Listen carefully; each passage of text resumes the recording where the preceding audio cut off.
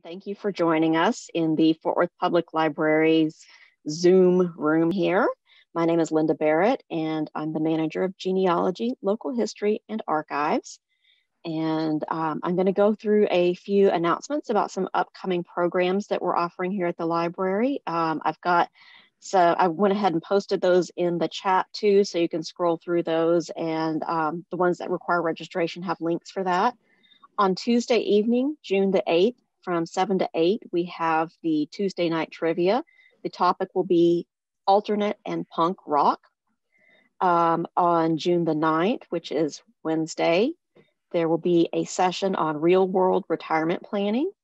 And there's a link in the chat for registering for that. On June 10th, we will have an outdoor in-person program at the Golden Triangle branch. It will be Clyburn in the Community with Clyburn pianist Evan Mitchell and soprano Corey Donovan. On Saturday, June the 12th, there will be another outdoor program, Paper Making with Invasive Plants, and that's going to be from 10:30 to 12:30 in the morning, and there's also a link for that. I've also put in a link to the library's website as well as our YouTube channel with, it's the playlist for the TCU Center for Texas Studies Community History Workshops, Preserving Our Past videos. So with that, I'm going to turn things over to Dr. Leanna Schooley, the Executive Director of the Center for Texas Studies. Good morning, everybody, and thank you, Linda. I'm Linda. Before I get started with the introduction, I just wanted to check and see if we have Dr. G on the line. I'm not seeing. We do. Okay, very good. Just wanted to make sure we didn't have a technical difficulty there. So I want to welcome you all to TCU Explores Its Past and Expands Its Future with Dr. Frederick Gooding, Jr., where we're going to be discussing about the history and other interesting information that his Race and Reconciliation Initiative has discovered over the last year. I'm going to tell you a little bit more about Dr. Gooding in a minute.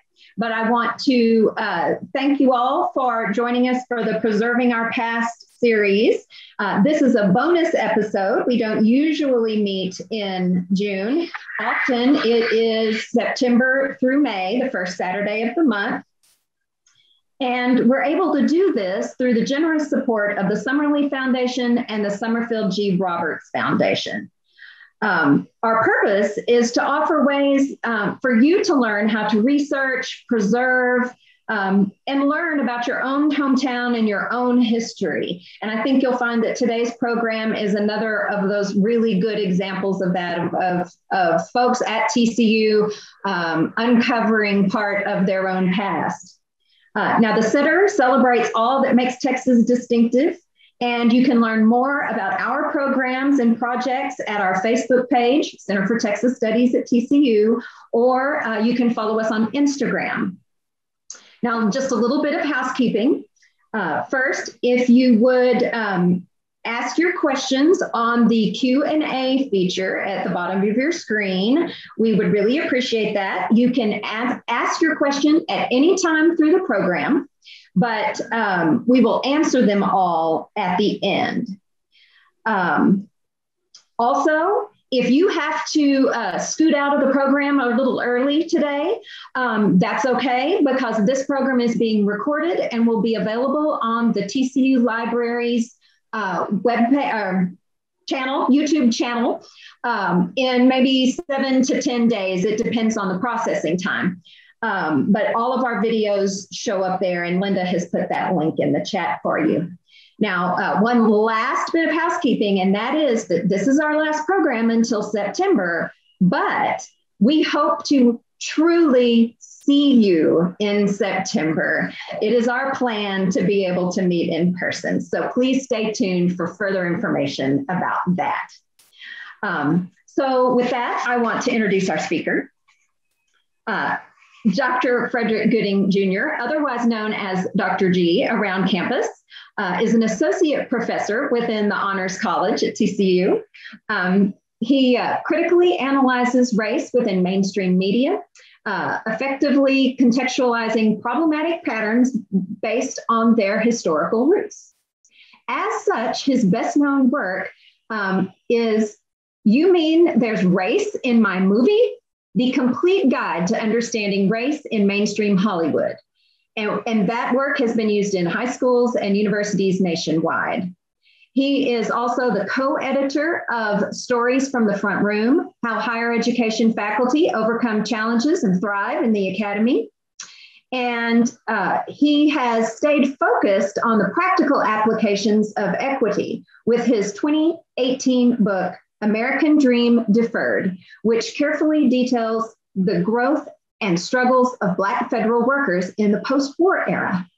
Now, his latest work, Black Oscar, which was released in May of 2020, expands his research reach into cultural studies by analyzing African-American Academy Award winners and how their narratives reflect and reinforce larger American history.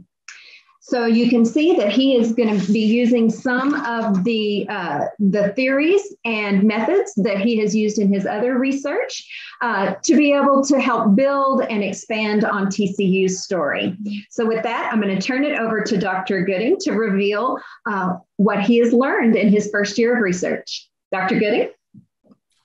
Well, thank you, Lena. And thank you also, Linda, at Fort Worth Public Library, for opening up the space, as it is indeed important for us to continue to make these connections. After all, a wise person once told me many, many moons ago that that which is not shared is lost.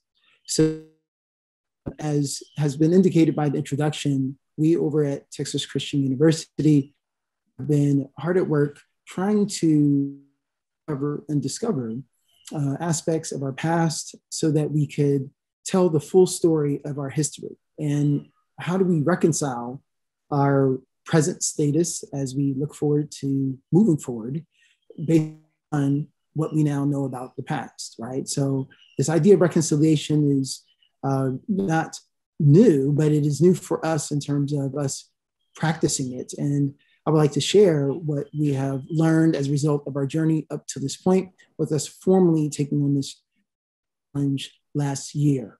But before I begin and go into the nitty gritty and the details about what we discovered and what we uncovered this past year, let me just start off with a simple exercise. So for those of you who are tuned in, I would like for you to get prepared to type a simple response. Watch me carefully.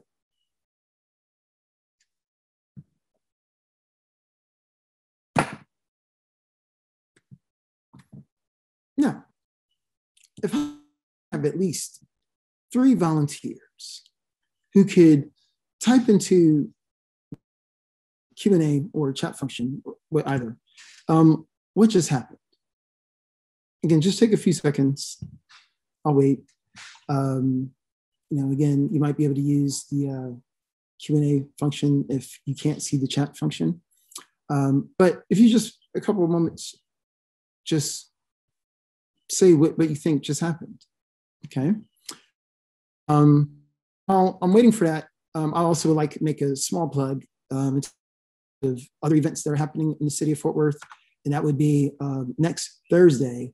There's a series kicking off entitled Movies That Matter at the Modern Museum. And if you haven't been to them lately, good news is doors are open, and this would be an excellent opportunity for you all to jump in and join some of these conversations. All righty. Let me see, Cindy with a contribution, Kathleen with a contribution. Let me see here. Carolyn, very good. So here's the deal. Notice, and again, mind you, I mean, this is just, we're limited by the small amount of space, and people are probably typing quickly. But notice how I don't see any two, one says pin drop and pin dropped, right? But I don't see any two descriptions that are identical. I don't see any descriptions that are identical. So Carolyn, for example, starts off saying that, she names me as an I held a green pen and I dropped it. Let's not overlook the significance of how she used an adjective, green, to describe the pen, whereas Kathy just said pin drop, right? Kathleen also described that I dropped the pen, but she didn't describe the color, although she threw in a little bit more detail about how I lifted my finger, right?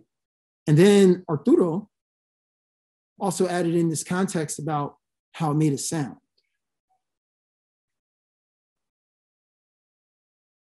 Fascinating. So, if I'm correct, I believe all of us were fully present in that moment, right? We all were fully present. We all shared a moment. But when I asked for accounts or recounts of what happened in the past, I mean, technically it is something that happened, right? I mean, you all talked about dropped, past tense, right? Something that happened in the past. What's fascinating is how we all saw the same thing, but it's possible that we all may not see the same thing or see it the same. How fascinating. We cannot take this. So you can imagine if all of us are awake and alert. I mean, God bless you. You got up to log into a library academic on a Saturday morning. God bless you, right? For those of you who did this. So you're alert, you're aware, you're full of life and energy. But yet, there appears to be some calibration that needs to take place. Not necessarily disagreement, but calibration in terms of how do we tell the story of the past? What's the most descriptive way? What is the most way to tell what happened? So if we have variance just for what happened with a simple pin drop, yes, it is, even though I rock the Purple Palace, I'm just North Texas, just general, right? I'm just to North Texas in general. You can only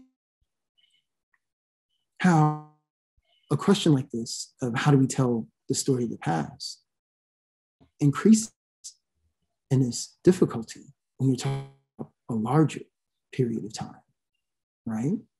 And not just a larger period of time, but you're talking about a period of time that, I mean, for many of us who logged in this morning, some of us are maybe interested in just Texas history. Some of us are perhaps interested in what TCU is doing. Some of us are just faithful patrons of the library system. Or some of us just love handsome Black men with curly hair. Whatever your reasons, you can only imagine that the history of an educational institution that's been around for a century and a half, there's so many different perspectives. You see, if anything, where we can start is that I'm right as a historian, but what really came to bear was just how powerful history can be, how personal it can be, and also how political history can be. Before I get into the details about TCU, I would be remiss if I didn't make mention of what's happening nationally, and that for those of you who are watching the news, you're aware of ongoing debates from California to even our state over whether teaching critical race theory is appropriate or not. Is it anti-American or not, right? And there's this ongoing tension over what parts of the story to tell. And how do we tell that story? Is it part of a left-wing agenda, or is it anti-American? I mean, there's still an ongoing tension. So I'm not going to touch that political football right now, although I'm not afraid to. I want to stay focused and talk about what happened this past year with TCU and the Race and Reconciliation, or RRI. But imagine how it's been around for nearly 150 years. Our sesquicentennials coming in 2023. The institution was founded in 1873. With so many people who have been a part of TCU, whether they were students, whether they were faculty, whether they were staff, or whether they're still connected as alumni, or just as community members who have observed TCU from afar, or from up, right? You know, baseball comeback last night, go Frogs. You can imagine how it can be complicated. It can be a difficult proposition as to how to tell the story. So that was the on our plate. I just wanted to set the tone, right? Because, well, again, you know, we do our best to essentialize and distill. By no means, ladies and gentlemen, was this easy. So I just want to put that out from the forefront. And by no means is this a finished product. So if you have a criticism or critique, it might, all accounts, we're still just beginning. We're on the path to telling our story and still working through the way to do that. And so to the extent that you are interested in joining the conversation, feel free to add on. You know, we do believe in the value of constructive criticism, but you know, the other type, maybe not as helpful. So how about this? In order to, why don't I backtrack? How do we get to this point? Well, May 25th, 2020, there was a human being by the name of George Floyd, who, despite making desperate pleas, his mother, had his very essence in life squeezed out of him as former officer Derek Chauvin refused to lift his knee from his neck. If this is news, I don't know, maybe perhaps part of that new mission to Mars, but this is news to you. So that part may not be news to you. It was absolutely horrifying. I don't recall seeing anything quite so dastardly in all my life, quite frankly. And I've seen a lot. I'm from Philadelphia. It was absolutely bone-chilling. And so I think that was an inflection point for many institutions and individuals to take stock of that which is hidden in plain sight. And ladies and gentlemen, we're talking about institutional systemic racism.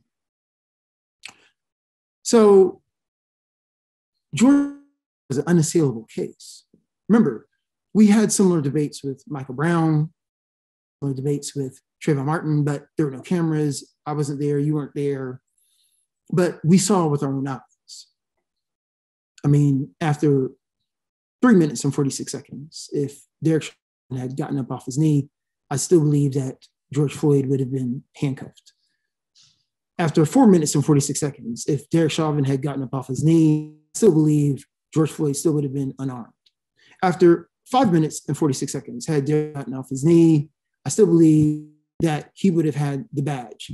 After 6 minutes and 46 seconds, had Derek Chauvin got up off his knee, I still believe he would have had the gun. The point is that there was ample time. And so as we calibrate what happened in that moment, many institutions, many individuals decided to take stock. I do not wish to represent that that is the sole reason why TCU began its journey with respect to race and reconciliation. But I'd be fooling everybody if I said it wasn't a factor. Okay?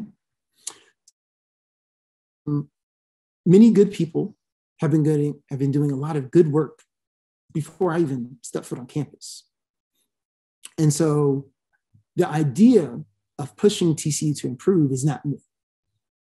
But in terms of TCU formalizing and being very and explicit about its attempt to reconcile with the past, this is new in that regard. And so by unanimous vote of the Board of Trustees and by support of the Office of the Chancellor, the RRI office, RRI again stands for Race and Reconciliation Initiative. What I'll do is I'll drop in the chat while I'm talking for your edification, our general website, okay? By the way, a little backstory is that when we first started back in, because the call came down in July of last year, and then August is when we really started in earnest. And when we started with nothing. We literally had to build our staircase as we climbed, okay? And we initially started with literally one web page, just one page. And now, as you see, if you're clicking through, it's quite developed, okay? And this all happened over the year. And let me use a general overview of what our plan was with respect to creating a system for success, telling our story, okay? And essentially, I can distill it down to, no. When we do this first. At a glance. So going back to our pen exercise, you see how a number of questions are raised as to how do you tell a story, okay?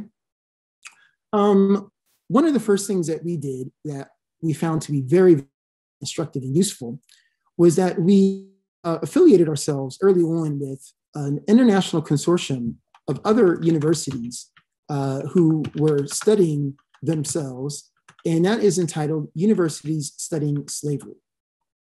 It is an international consortium of roughly some 60 plus universities, and we credit the University of Virginia for really helping to get this initiative started. And in case you're interested in more information, there that is. And what was key is that, the backstory to that is in 2003, actually, Brown University first did an inventory. And again, magically, when the president of Brown happened to be a Black female, you have a new voice who actually says, maybe we should check into our relationship with the past. And they found some, uncomfortable facts, right? This idea that there was indeed express connection to enslavement, right? That they benefited, University Ivy League, they absolutely benefited. And so they started that process in 2003. They didn't go public really with their findings until 2006. And then in the aftermath of that, University of Virginia was and decided to also look at their history, because if you haven't been to the East Coast or don't know, from roughly, I want to say 1819, 1865, they absolutely employed labor in the construction of the university, okay? And in fact, our founding father, Thomas Jefferson, was clever enough to devise these serpentine walls that would actually hide the enslaved labor. So that way, it's almost as if, you showed up to a movie set. You didn't see how it's really two-dimensional, but if you were a white student, particularly a white male, you were able to enjoy this academical commons and this place of higher learning and, and education and whatnot. Meanwhile, the enslaved labor was hidden, right? So the people who chopped the wood and, made your food, they were hidden by these serpentine walls. So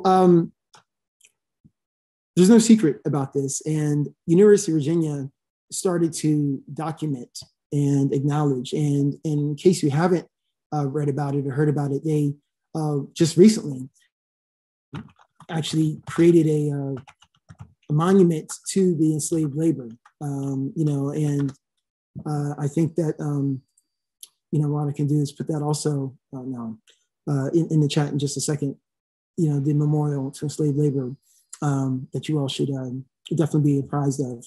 And so the idea is that by them going through the process of investigating their history and, dealing with the tough questions, no matter how dark or embarrassing, that also other universities to join in, right? Mostly on the east and in the south, imagine. But we, even though we don't have that same type of history, remember, we were founded in 1873. So the quick answer is no. We do not have any explicit or overt express ties to enslavement. What I can tell you is that the father, the founders of TCU, Addison Randolph Clark, did indeed own enslaved labor at some point in his life. The conspiracy is real, and you see the dangers of telling the truth, right? Your mic gets cut off, right? Okay, I'm just getting there. So the fact of the matter is that, just to continue what I was saying, this consortium was very helpful in us being able to compare notes to figure out, well, how do you go about this enterprise? And so with respect to us, I want to just paint a glance and then talk a little bit more about what it is that we found and how we went about finding it. So we essentially decided we had to organize ourselves, okay? And so the first thing I had to do was, I don't know if you all have seen any of these movies where, the meteor is crashing the earth and, send, a motley crew up to the moon and, blow up some asteroid or something like that nature. Well, that's exactly who I was and how I felt, right? In terms of, the school year was starting and I had to scramble very quickly to find the right people to help, right, with this enterprise. And so I settled upon a committee of 15 people with 8 ex officio members, who had key positions throughout a year, right? Whether it be marketing or the Office of Diversity and Inclusion, or within the library. We can't forget our librarians, right, Linda? And so, so those ex officio members were very, very helpful in terms of continued counsel and guidance. But with respect to the 15 members, I'm the 15th, so there leaves 14 other members. They were divided in pairs to co-chair these 7 task forces, okay? Because these were the aspects that we wanted to look at. Because let me skip over. We'll take a pause from this to this to say that when looking at the idea that the Board of Trustees and the Chancellor gave us at least 1 year to work with, we had a unique challenge. Unlike the University of Virginia that I mentioned earlier, they actually took, believe it or not, ladies and gentlemen, 7 years before they produced their first, shall we, right, or report about what they discovered and how they discovered it, and names and they're just a different case. I mean, descendants of enslaved labor actually live in Charlottesville, Virginia still, and so they have to reconcile the relationship, with those who have been exploited, right, and have not, from the largesse of the University of Virginia, et cetera, et cetera. So that's a whole different. But with respect to us, we only had here for sure. So we wanted to produce something that was tangible as a good faith deposit, if you would, in the public trust of goodwill, right? If a year just went by and happened, you can imagine the critiques. Oh, TCU is being performative. They rushed to put together this initiative in the aftermath of George Floyd. They're not really, sincere, So had that challenge of producing something tangible, but at the same time, we don't want to rush, right, and produce something that's of low quality and of no use to anybody. So I came up with this idea of Operation Triangulation, meaning that we would produce a first year survey report, right? So we took the pressure off ourselves by saying that we simply were not going to, within the span of 9 months with mostly volunteer labor. I did receive a modest, but other than that, we're talking about mostly volunteer labor, right? You're talking about people who are, doing their day jobs, whether it be staff or faculty or students. So, and you have this winter break, and don't forget this COVID thing, right? And how are we going to, produce an exhaustive, report, that's spanning nearly 150 years? So the idea was, when you out on the road and see construction workers with those yellow tripods, right? Y'all have seen those yellow tripods. What are they doing with these yellow tripods? Does anyone know when they're like looking through those yellow tripods? I'm just making sure everybody's awake here. Can someone drop me a message in the chat? What do you think they're doing with those tripods? When they're, looking through those mirrors. Does anybody know? Surveying, Linda, ding, ding, ding. Okay. So that's the idea. The idea is that it's inefficient when you're to ascertain how large a tract of land is. It's inefficient to have to walk the whole expanse of the land yourself physically, right? And so what they do is they set up these mirrors essentially at a certain distance. The mirrors reflect and survey and make an approximation as to and a calculation as to the larger area that they're working with. Ergo, our operation triangulation. What we wanted to do was pick 3 key windows in time, as I call them, so that we figure out at a glance what we're working with. And then based upon what we find, use that as a basis for deeper dives, okay? And so this 3-dimensional approach is what we affectionately call operation triangulation. And just by way of a quick review, the 3 windows in time were number 1, the founding years, the 30-year window from 1861 to 1891, because this helped us fulfill the charge that delivered for us to study TCU's relationship with slavery, racism, and the Confederacy. So, as you know, during 1861, enslavement was still legal and alive, right? And also during 1861 to 1865, there was this skirmish called the Civil War. So that covers that piece of the Confederate. Well, arguably it started ever since 1619, and it's still something that we're wrestling with today. So 1860, you see the key question is, how did the institution of enslavement affect TCU's formation? And so the quick answer to that question is not so much, right? We told you that the 4 other founders, Joseph Addison Clark, did indeed own a couple of enslaved individuals, in his career early in, but we do not have any documentation or proof that that he used enslaved labor, to help his sons, build their wealth. Addison and Randolph Clark are the founders of TCU, and with respect to answering questions about the Confederacy, that is a different question, right? That we can speak to, and I'll circle back to that. With respect to the second key window, that is the transition to integration into 1971. And we chose this window in time because not only did our country, as you all know, if I have any baby boomers in the house, not only do we know that, this is absolutely a game changer for the United States of America, or 2 meant as far as, us truly being launched towards the forefront of, global enterprise, right? Also covers that time period whereby TCU actually integrated.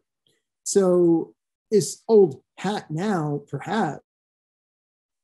We have to remember that some of us were alive during the time when TCU integrated. Isn't that fascinating? That for nearly a century, TCU was an all-white institution. And again, TCU is, not exceptional in this respect. I mean, Rice University, it was all white for the longest time, and many other institutions were just segregated. Our society was segregated, right? And so we wanted to chronicle this period in terms of that transition. What were the arguments, dialogues, who opposed it? And we cut it off at 1971, a 30-year period consistent with the first period, and also because that was considered at the time a high watermark. Jennifer Giddings Brooks was the first Miss Black TCU. And, so for many at that time, TCU integrated, with full in the 60s, although earlier there were some students who took classes, although not full-time for credit, as a typical undergrad, if you would.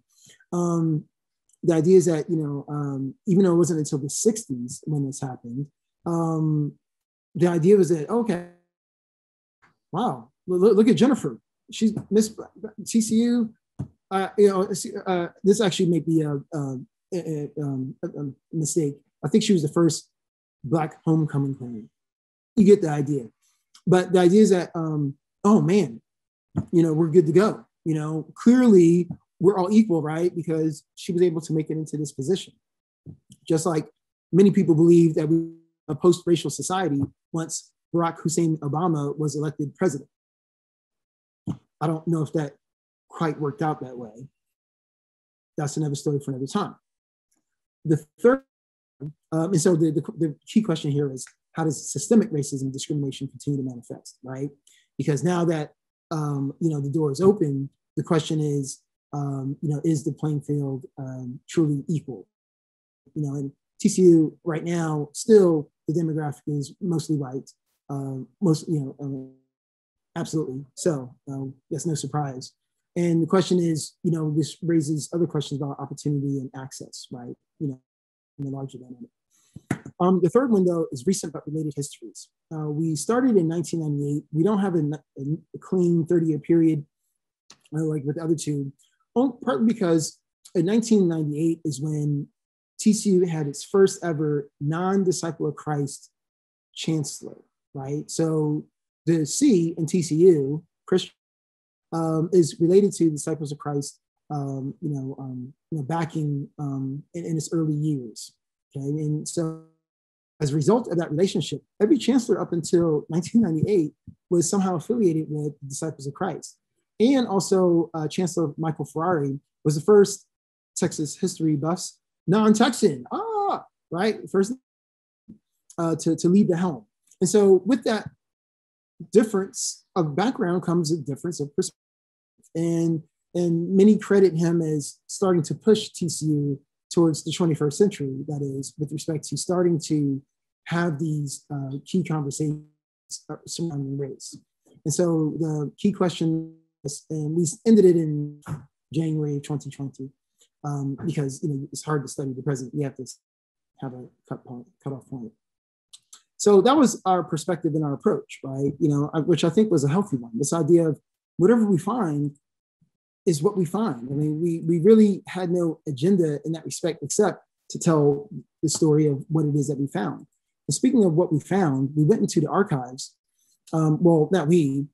I want to credit our TCU students, right? We assembled a team of student archivists, with obviously direction and leadership from library staff, Mary Saffel and others, and also a postdoctoral fellow, Dr. Sylviane Greensward. And the idea is that we started to gather the information and gather the facts, and collect them. So that way the 7 different task forces that you see up here were able to access the information and start piecing together, their pieces of the puzzle, right? And as you see here, this is where things got a little more interesting. The idea is that what we did early on that I think also was effective was we created a target. So came up with the idea of Reconciliation Day, meaning that it would be a day late in the spring semester, because remember, we started this in August of 2020. So Reconciliation Day, which ended up being April 21st, 2021, by the way. So 4/21/21. It was Wednesday. It was a beautiful day, by the way. That became our target by which we said we were going to publicly share the results of our first year survey report. Again, it was a bit risky in that we didn't know what we were going to find, and we didn't know exactly how we were going to stitch everything together in terms of what we found. But that target date, I think, really helped focus the attention of those on the sidelines and those who are in the trenches in terms of, us being able to produce something tangible. Okay, so in the meantime, I say that to say that for point number 3 here, what we wanted to do was not just and because again, this goes back to what I layered earlier with respect to our relationship with universities studying slavery. We saw effective models, and shall we say, not models that weren't quite so effective. And one of the pieces that we thought was effective was when these task forces were in constant contact and communication with the public. What was not quite as effective was when there was a decree from on high, we're going to study our history. And then, months went by, no one heard anything. And then all of a sudden there's a report that's released online, and click on the link and check it out, right? And so we did not want to do a disservice to all those who were laboring, to find this information and put it together. We wanted to make sure that we tilled the ground properly so that there was a ready audience who was prepared for what it was that we found. So point number 3, as you see, we decided to create numerous contact points for continued conversation. And one of the methods was through monthly virtual town halls. We also ended up creating, which I thought was quite clever, and this was the brainchild of our graduate research assistant, Mr. Marcellus Perkins. And for anyone who's out there watching, you all know about the amazing, mellifluous, and marvelous Mr.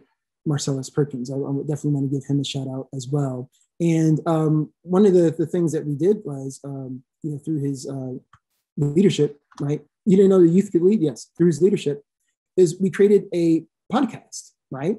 And that was a very effective way for us to not only highlight good people on our campus who are doing good work, right? In the name of reconciliation. I mean, they didn't do it because they were a part of the initiative. They just did it because it was the right thing to do. It was just part of their job. So not only were we able to highlight these good people, but also we were able to create an audience. And I'm pleased to state that this podcast has, without any benefit of advertising or anything of that nature, I mean, Mr. Perkins would have to, correct me, but I believe it's had over 1,000 listens. I mean, and it's been, broadcast in, I think, 6 or 7 countries, internationally, right? Who knew?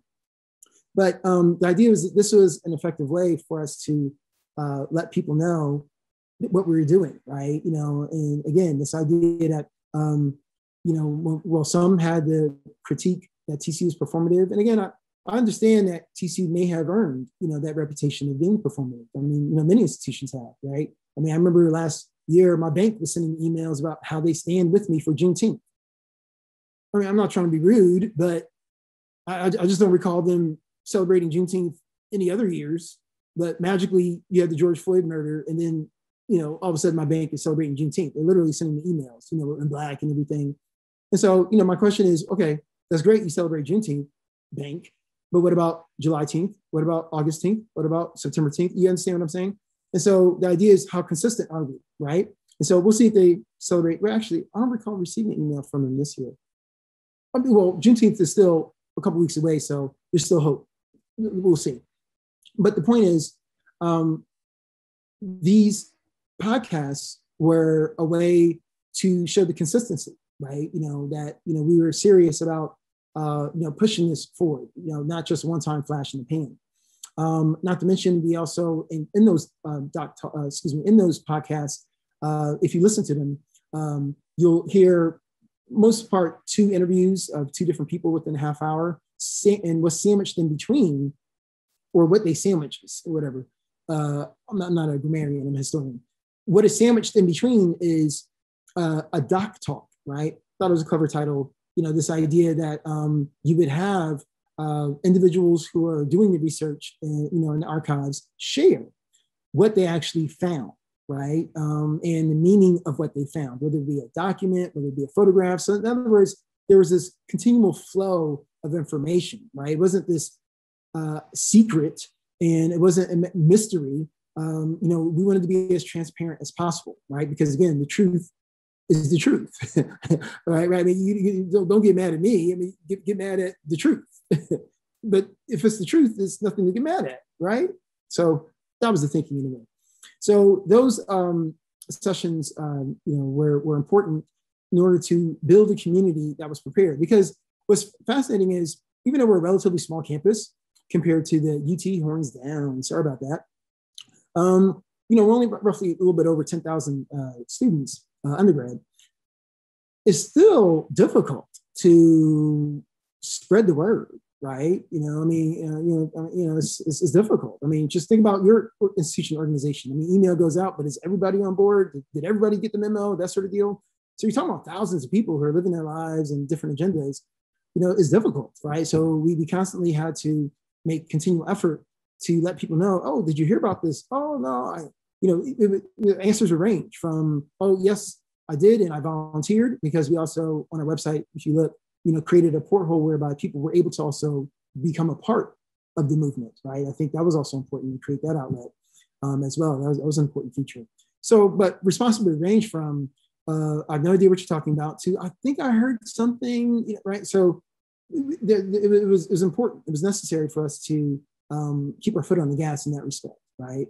And so another key step in number 4 was that, while it made it more difficult for us, was we actually had to finish our report way before April, because we wanted to send it out for a light peer review, if you would. So we sent it out to numerous historians and also members of our local Fort Worth community. And I'm grateful. I don't know if I should mention their names, but I'm grateful to those members of the community who did take the time to read our report and provide their feedback. And so we wanted to then incorporate that feedback, and make sure that we're, presenting the most accurate picture possible in the most concise manner. And then not only just produce a report, but also recommendations, because the last thing we want to do is create a report that collects dust, ho-hum, and life moves on. No, I mean, the idea is that, how do we change, right? I mean, isn't that the key question? How do we change, right? If there were some pieces that we could have done better in the past, the question is, how do we change, right? And so what we did was, we took our 7 task forces and essentially distilled down much of what we learned to 7 key recommendations that we provided to the Board of Trustees. The timing was such whereby the Board of Trustees actually met on the 9th of April. And so a couple of weeks before the Reconciliation Day, where we actually released the report to everybody. But we didn't know what the board was going to do or how the board was going to react. But it just so happens, and my colleague, Holly Ellman, surprised me with this, that same day, because it was necessary for me and Ms. Perkins, and also the SGA president, Paige Shuren, who was also quite supportive, to present to the Board of Trustees what we found. It was a more detailed version of what and lo and behold, as a testament to all the labor and all the hard work and the insightful, caring work that was done by members of our community, the board, I think, was so persuaded or moved that they accepted unanimously all the recommendations the very same day. The very same day. So with that head of steam, we went into Reconciliation Day, on the 21st of April, and delivered the report to the public.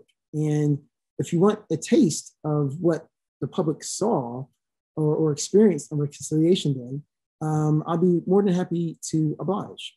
And so if you all want to see a taste of what actually happened, what transpired that day, why don't I go ahead and share my screen and show you a little snippet of, I think gives you a glimpse of what occurred and transpired on that beautiful day.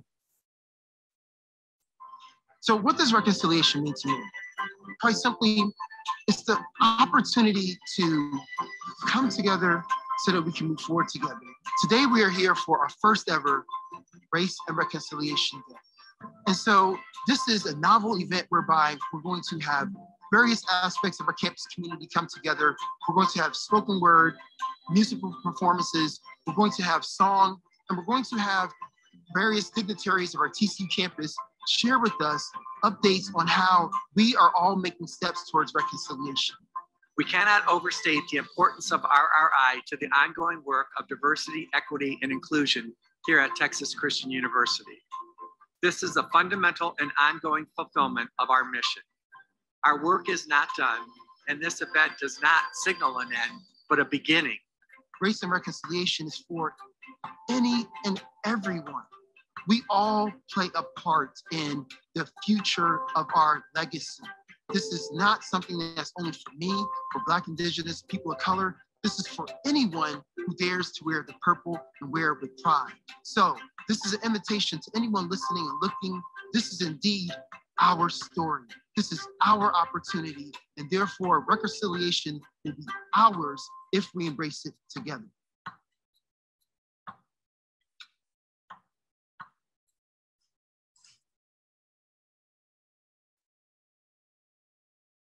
Wow. It still gives me goosebumps when I see that. I'm like, who is that person? Wow. So as you can see, this was labor of a lot of love.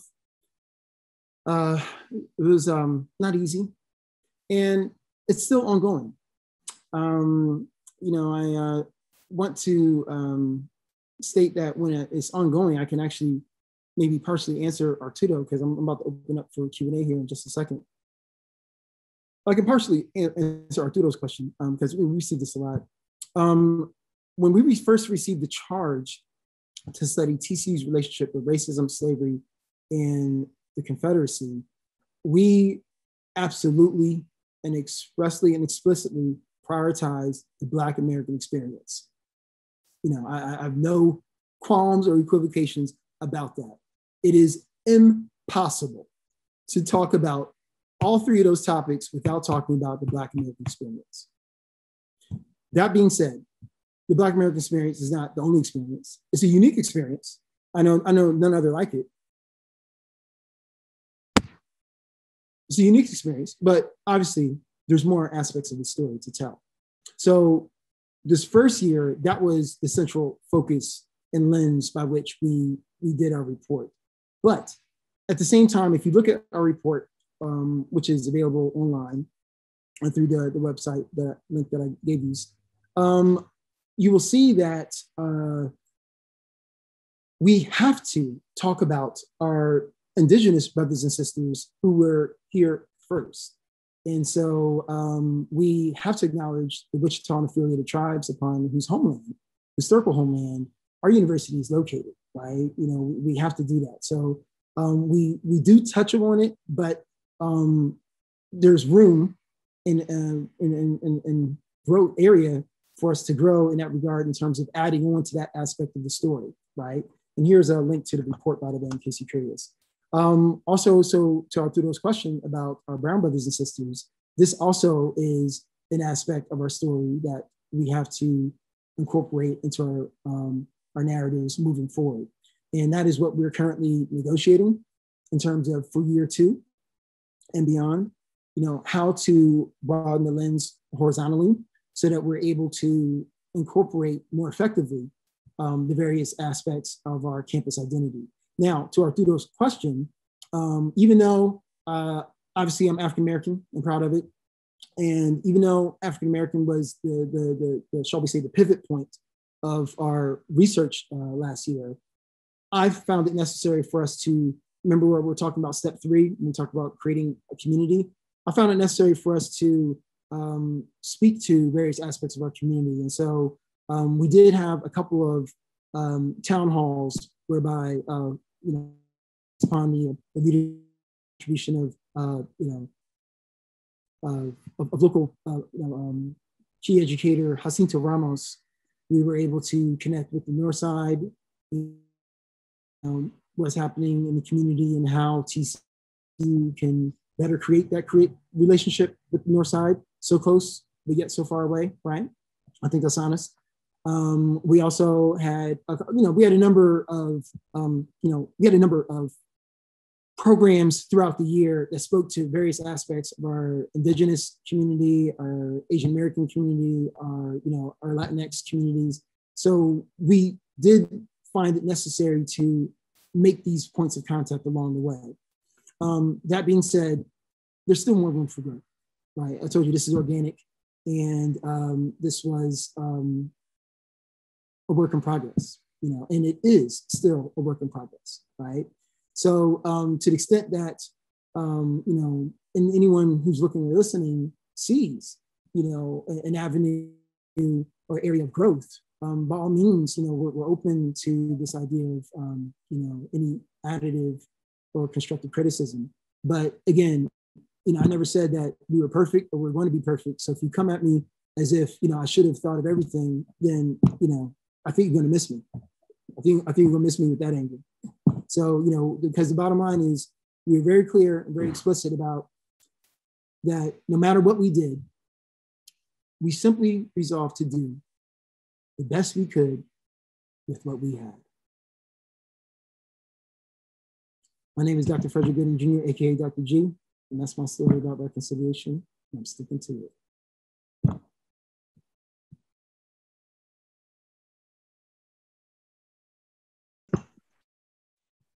Well, thank you very much, Dr. G. You've shared so much information with us today.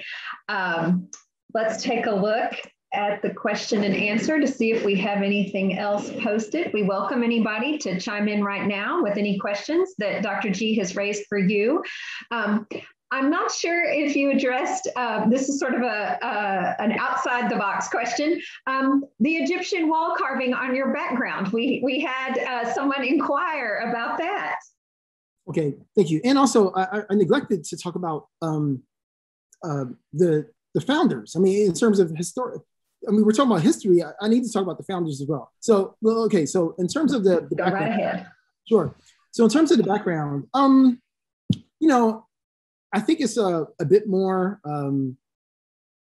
shall we say, picturesque than what is in my background, right? So I'm trying to spare y'all. I'm a family man. I have kids, and so I'm trying to spare the public.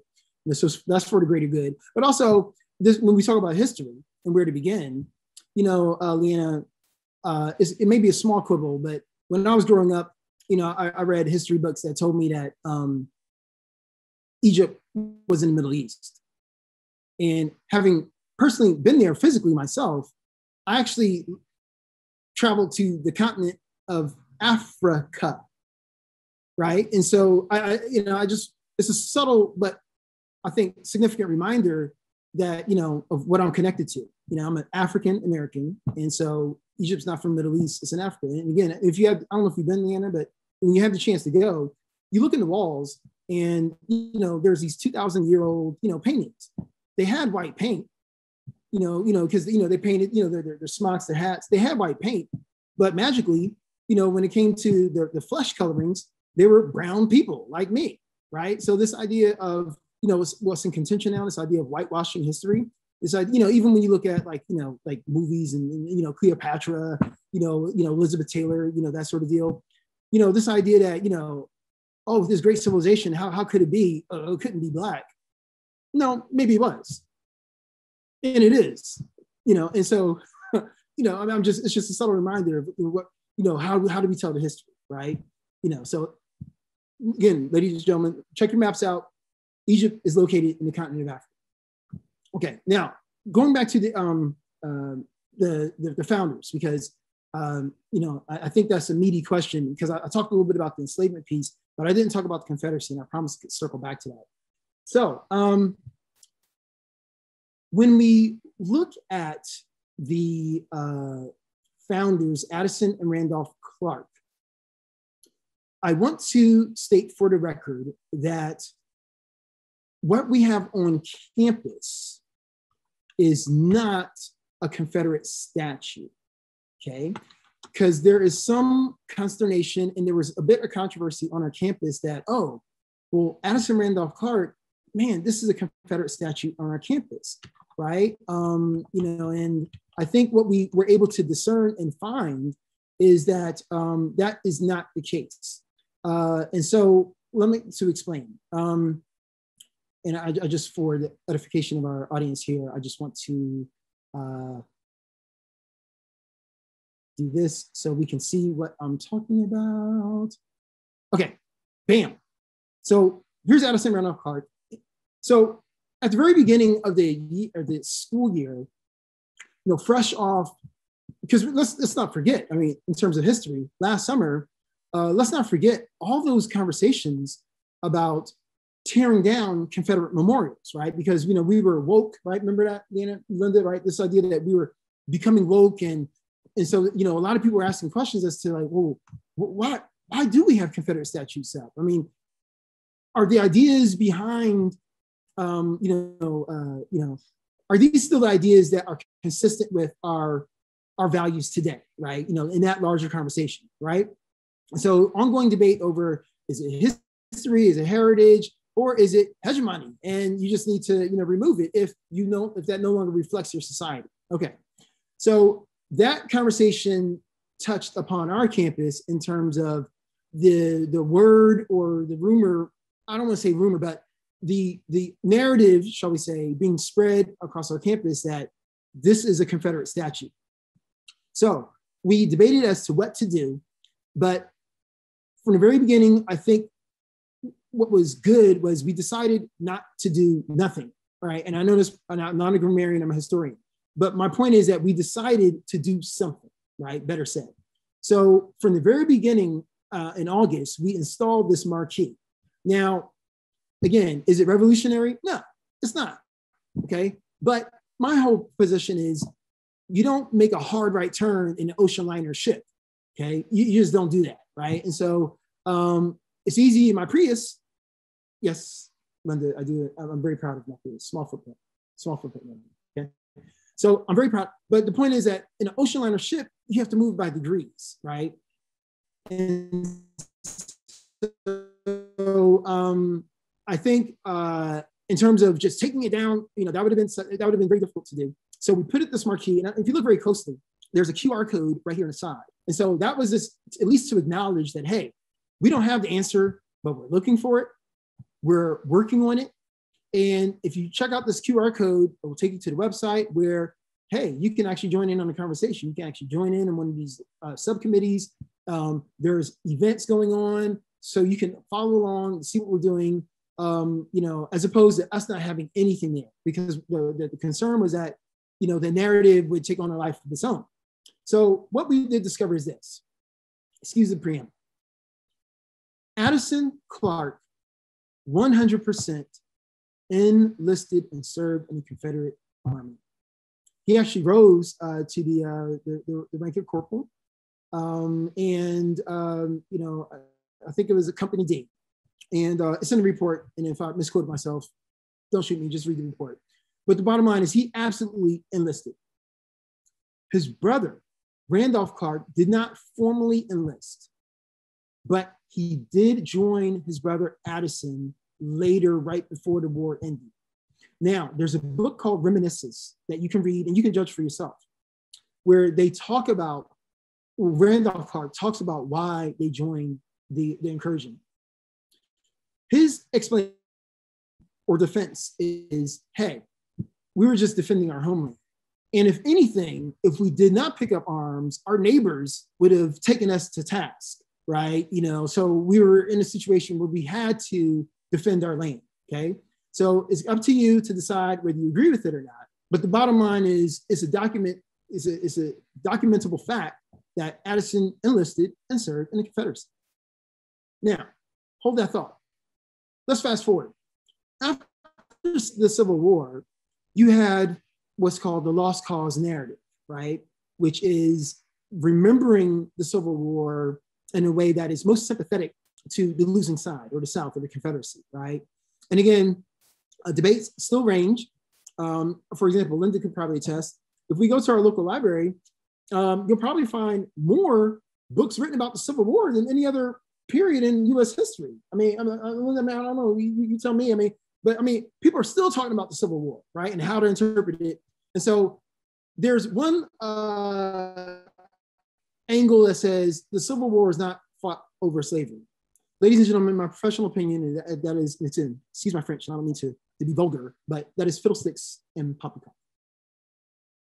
Okay, enslavement was absolutely a factor, a significant factor in the Civil War being fought.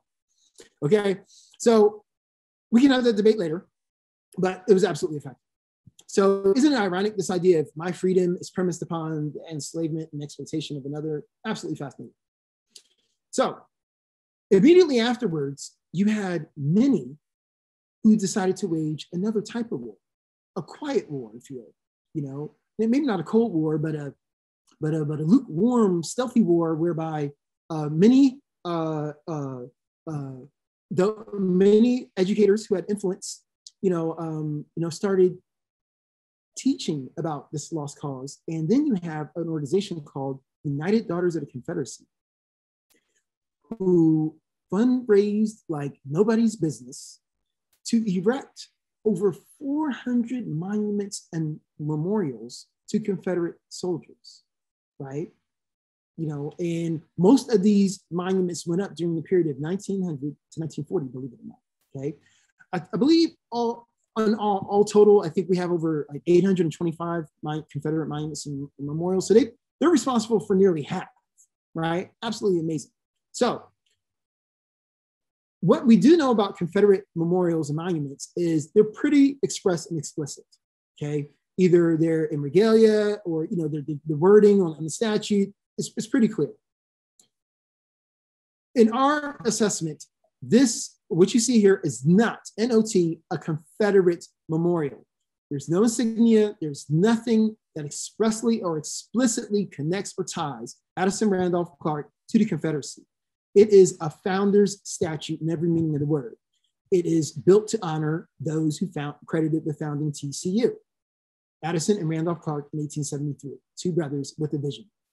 Here's the irony. Even though TCU was segregated for nearly a century, they were also forward-thinking in that they were a co-ed institution from the very outset. And even though we think nothing of it now, in fact, the majority of our student base is women.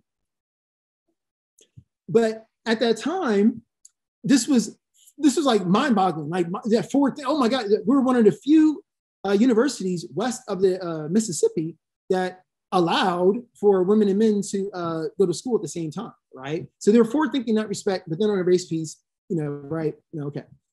But the point is this statute was erected in 1993 as a tribute to the founders. It is not a Confederate statute. That being said, as we discussed, the founders do indeed, as documented, have Confederate ties. And so this is part of our dilemma, right? How do we go about telling the story?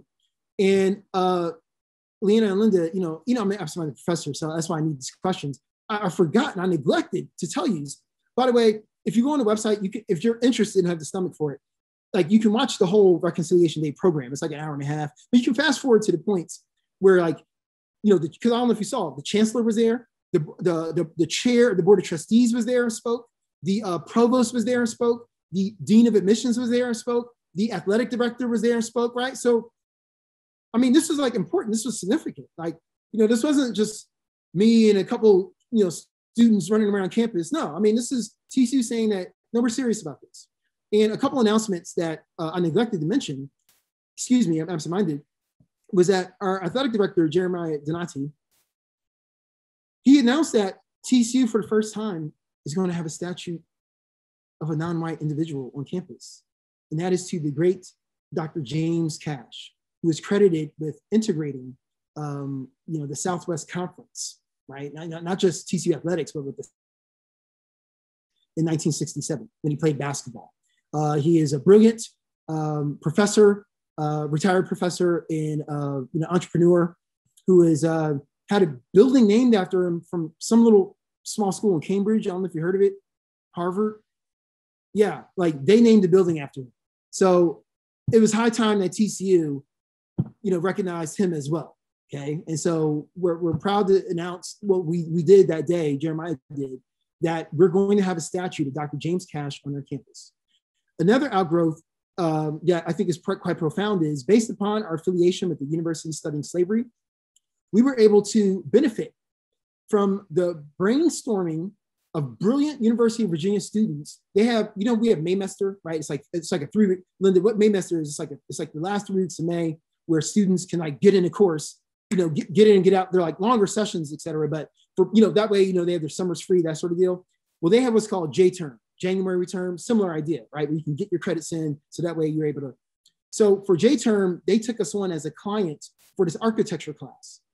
And many of their ideas are actually going to be incorporated in what is going to be a new statute design, whereby we're not going to remove the statute, because early on we had this debate about what to do about the statute. Do we do something? Do not do something? What do we do? How do we do it?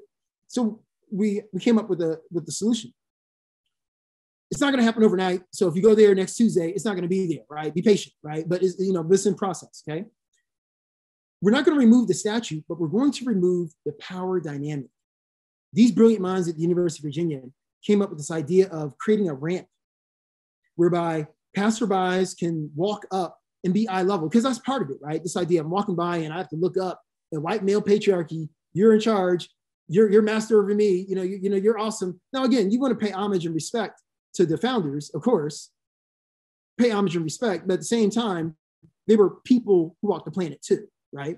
And so we've removed the power dynamic, and we're going to create like a graffiti wall, if you would, so that way people can express themselves.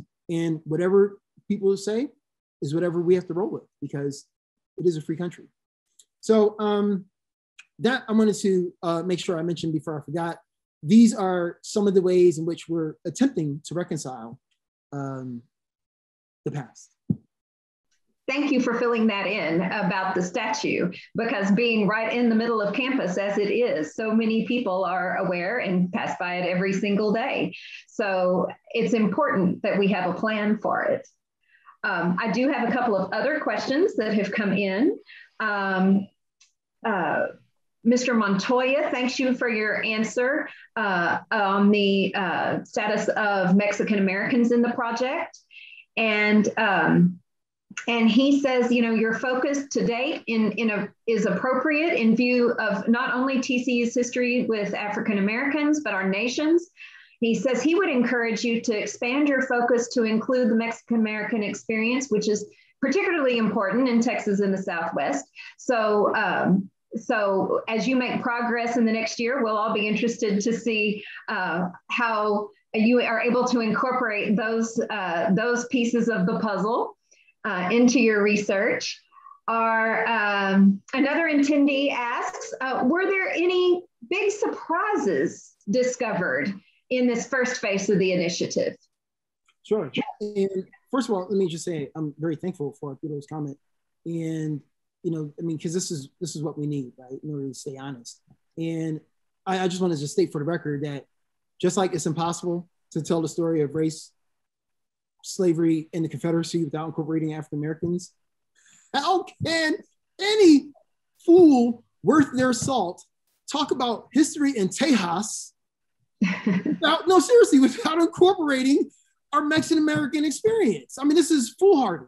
And it's amazing as it is alarming how our brown brothers and sisters have been omitted from the record for so long. And so, Arturo, I appreciate you, reminding us of, areas of growth, and so again, we couldn't do it all, so to speak. I mean, the way I analogize it is, when you come to a door, like your whole family wants to get in the house, but not everybody can walk through the door at the same time. It's right. I mean, everyone wants to get in the house, but so blacks went in first. Okay. I'm sorry. That's just the way it went. Okay. But Arturo, you're absolutely correct. That is high priority. Okay. So stay tuned, my brother. Stay tuned. High priority. In terms of surprises, I think, what was fascinating was we actually, as a part of our research, went out to Thorpe Spring. And for those of us who are keeping score, original site of TCU's founding. Then it moved to Waco. And then, from Waco came to Fort Worth, okay? And so, what's fascinating is how, the brothers, their Christian ethos, they felt that Fort Worth was too hot. It was called Hell's Half Acre, right? The train kind of ended here, and they felt this is just too much with our Christian values. We got to leave here. I'm sorry, Linda, did you want to say something about that? Or you took your mic off? Oh, okay, I'm sorry. Oh, you seem like you took your mic off. But yeah, so they felt in order to preserve the sanctity of what they're trying to do, it was better for them to go to Thorpe Spring. And so what was surprising, and this is also due to the magnificent research of our postdoctoral fellow, Dr. Sylviane Greensward, we discovered a gentleman by the name of Charlie Thorpe. Now, again, if you are really interested, you can go to our website, because all of our town halls are posted for the benefit of anyone who wants to look. And I can't remember, I think it was like in April, it was like early April. The name of it is called Who is Charlie Thorpe? And so she's hosted this one. And she tells this fascinating story about how he was not technically enslaved at the time. He was, in fact, enslaved by Old Man Thorpe, right? From which the town Thorpe Spring is named. He was enslaved, but obviously emancipation came. He decided to still stay in Thorpe Spring and still work for the family. And this is, some people are like, well, why? Why didn't you just run and take the next flight out to Canada? Well, first of all, there weren't any flights to Canada back in the 1860s. A, and then B, think about it. I mean, it was just, a matter of convenience oftentimes. Like, why am I going to pick up and start my life all over? I mean, this is what I know, right?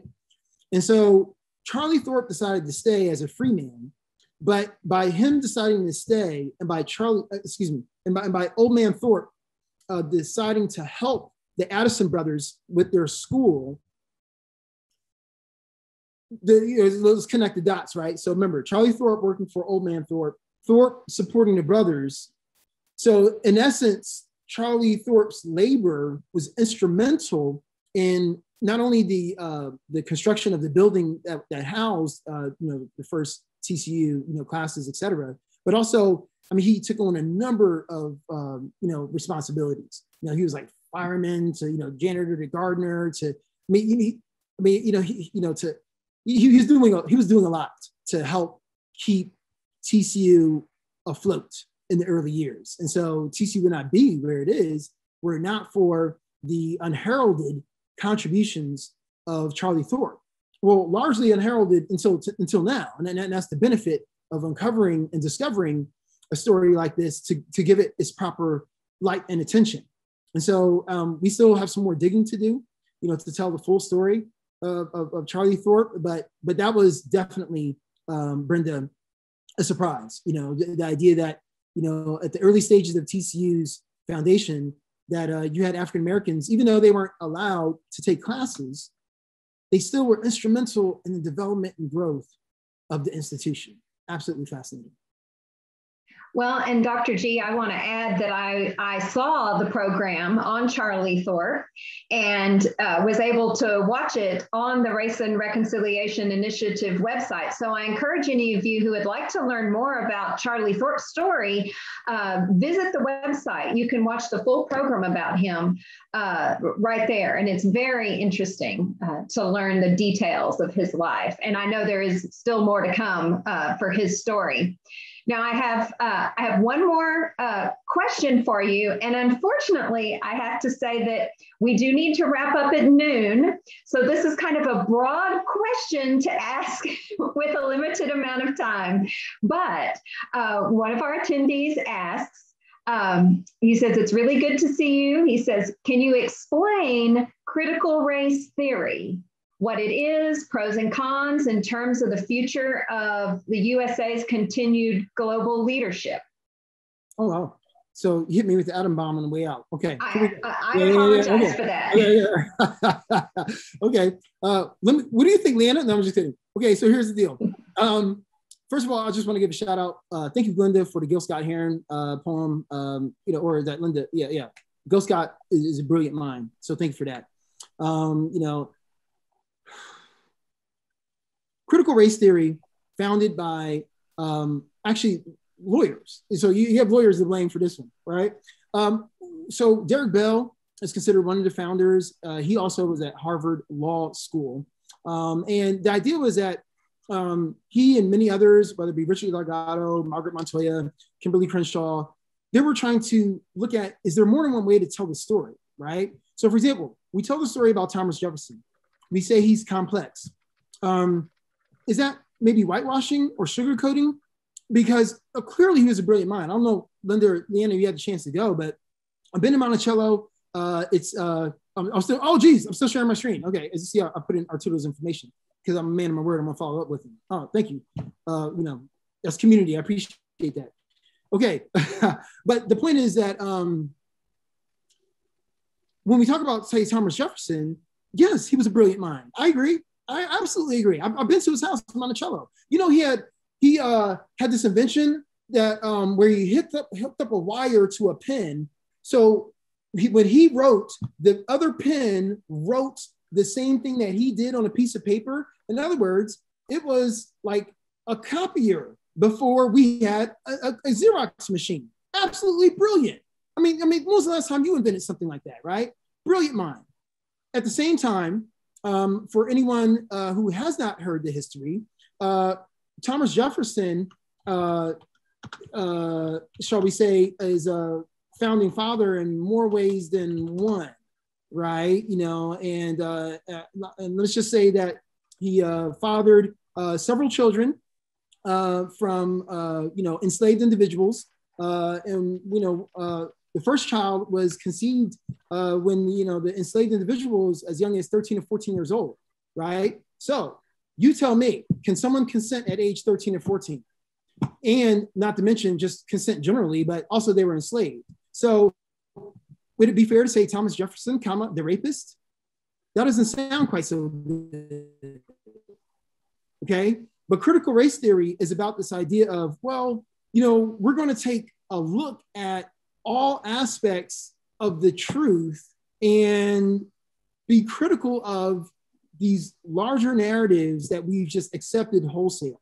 So I'm not necessarily saying we need to tell school children, in third grade, Thomas Jefferson was a rapist, let's repeat the song, y'all. But at some point in time, if it happened and if it is true, why deny our children of this fact before they graduate grade 12? So at some point in time, let's get it in. Because what happens is, what do we do if we don't tell the full story? We end up in a situation where you have smart people, well-educated, who are doing what? Repeating the mistakes of the past. All because, I didn't know. Because again, if maybe you had this information about Thomas Jefferson earlier, it might count. It doesn't say you throw the baby out with the bathwater. And now, again, for some people that maybe, that's a line, 13-year-older, sorry, I can't touch that anymore. So maybe it does. Well, for others, maybe it tempers, this idea of, okay, he's, I like the things he did, in his notes in Virginia, and what he had to say about all, we hold these truths to be self-evident, but at the same time, I can't, just run away here, right? We need to, just balance, the history. So critical race theory can come off as anti-American only because it pokes holes, I think, in many of these glorified hero narratives, okay? And so for me, my 2 cents in closing is that I don't believe that we should be critical just for critical sake, right? We can tear down anything and everyone, because I'm not perfect, okay? So I'm not throwing any stones because, I have plenty of glass panes in my house, okay? But what I am saying is that, Leanna, if it's true, if it's factual, if it's documented, then it needs to be told. The whole story needs to be told. And only by us reconciling with these darker chapters can we embrace a brighter future. So for anyone who's listening to me right now, Leanna and Linda, My whole piece is we shouldn't erase our history, but rather embrace it. And by knowing our past and having a firm handle on it, we truly have the opportunity to influence the future. Thank you. That is an excellent note to end on. Thank you so much. We appreciate you spending your Saturday morning with us. We appreciate all of our audience who spent their Saturday morning with us. Do remember, if you logged in late and you would like to catch the first part of this program, the video will be on the library's YouTube channel in about 10 days to 2 weeks. And we will hope that we can plan to see everyone in the fall. We'll all be aspiring to that, and we'll give you some more information. Otherwise, I want to wish everyone a terrific afternoon. And Dr. Gooding, thanks again for being with us. Linda, do you have anything else to add? I would just like to thank Dr. Gooding for an enjoyable and informative presentation today. It was a pleasure. Okay, well, I just want to say good afternoon to everybody then, and have a good day. Bye-bye. Thank you.